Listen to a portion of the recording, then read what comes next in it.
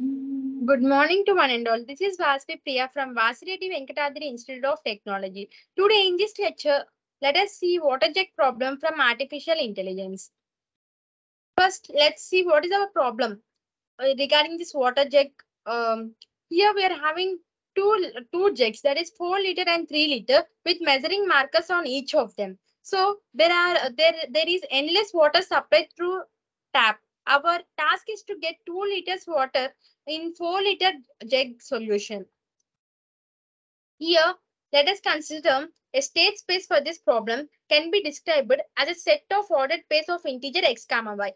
That means here all the states are represented in the form of some ordered pairs x comma y. Here you can see in the below figure we are having a 4 liter water jug and a 3 liter water jug. Our goal is to bring 2 liters in this 4 liter water jug. How is it possible? So for this let us consider one ordered pair x and y. X is the number of liters of water in 4 liter jug and y is the number of liters of water in 3 liter water jug. So x is the number of liters of water in 4 liter jug and y is number of liters of water in 3 liter jug.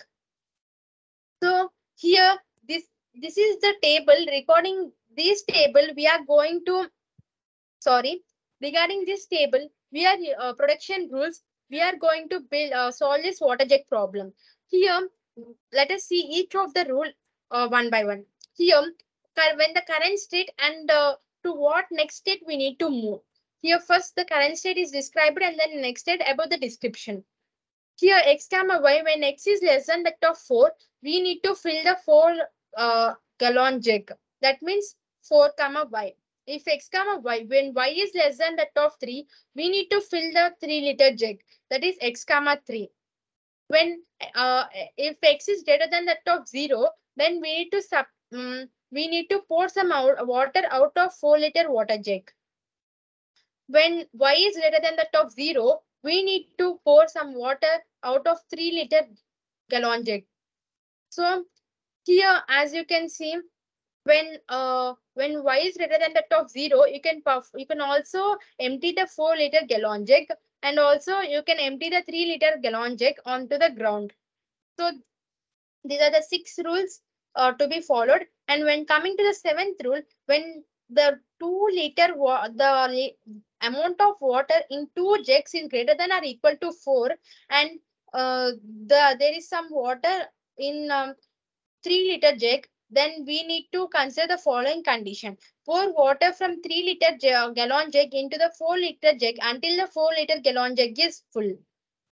And when the liters of water in both the jugs is greater than or equal to 3 and 4 liter jug has some water, then we need to pour the water from 4 liter jug into the 3 liter jug until the 3 liter jug is full. So here as you can see, we have poured the water from 4 liter jug in that is 3 minus y into the 3 liter jug until the 3 liter jug is full, that is 3. And when both the amount of both the liters of water in both the jugs is less than or equal to 4 and there are some amount of water in the 3 liter jug, then we need to pour all the water from 3 gallon jug into the 4 gallon jug. That means x plus y comma 0. That is the 3 liter jug is empty and all the water in the 3 liter jug has been poured into 4 liter jug. And when both the liters of water in both the jugs is less than or equal to 3 and there is some water in the 4 liter jug, then we need to pour all the water from 4 gallon jug into the 3 gallon jug. That means we are pouring all the water in the 4 gallon jug into the 3 gallon jug and emptying the 4 gallon jug. Whereas coming when our goal set 0, comma 2, we require to get so, 4 liters, 2 liter water in 4 liter jug, right? So we are when we get the 2 liters in 3 gallon jug, we need to pour those 2 liters into 4 gallon jug. So pour the 2 gallon jug from 3 gallon jug into 4 gallon jug. When we are having 2 liters and some y liters, empty the 2 gallon jug in the 4 gallon jug onto the ground. So these are the 12 rules we need to follow when we are solving this water jug problem for 3 gallon jug and 4 gallon jug. This is the solution path 1. As you can see, initially the 4-liter jug is 0 and 3-liter jug is 0. I have poured all the water into 3-liter jug using the rule 2. Here is the rule 2. Here is a rule 2. So using this rule 2, I have poured all the, I have filled the 3-liter jug. I have poured this 3-liter jug into 4-liter jug. That means we get 3 comma 0. That means the 3-liter jug will become empty by using rule 9. And I am again filling the 3-liter jug. So the initially 4-liter jug has having 3 liters, and now I have filled the 3-liter jug. So by this is done by using rule 2.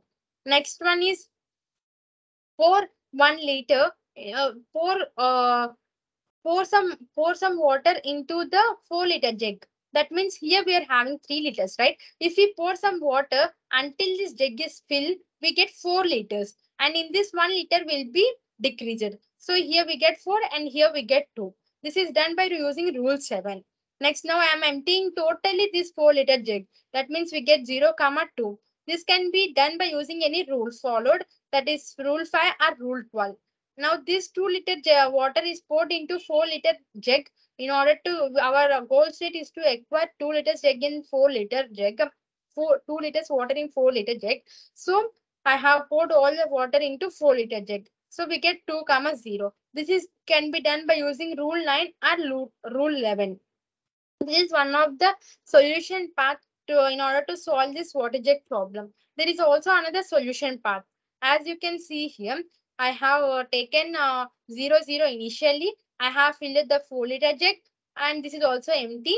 I have poured some water into this 3-liter jug until this 3-liter jug is full. That means it will be filled with 3 liters of water, and here it will be left with 1 liter. Now I am pouring this 1 liter onto the ground. Then I'll make this 4-liter jug empty. That is 0 comma 3. And this is done by using rule 5. Now I'm pouring this 3-liter jug into this 4-liter jug. And this 3-liter jug will be empty. And this is done by applying rule 9. Here finally this is having from before state it is having 3-liter water, and I'm filling again this with 3 liters. So this is done by using rule 2. Now I'm pouring from 3-liter jug into 4-liter jug 1 liter of water. That means 4-liter jug will be full, and 1 liter will be decreased in this 3-liter jug. This is done by using rule 7.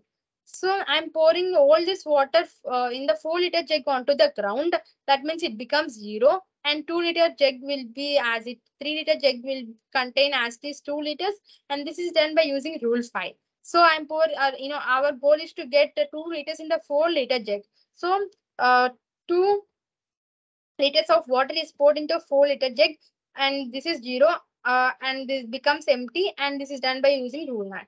So finally we have reached our goal state by filling a 4-liter jug with 2 liters of water. So these are two different solutions. So this is all about how to solve the water jug problem for 4 liters and 3 liters jugs. Thank you.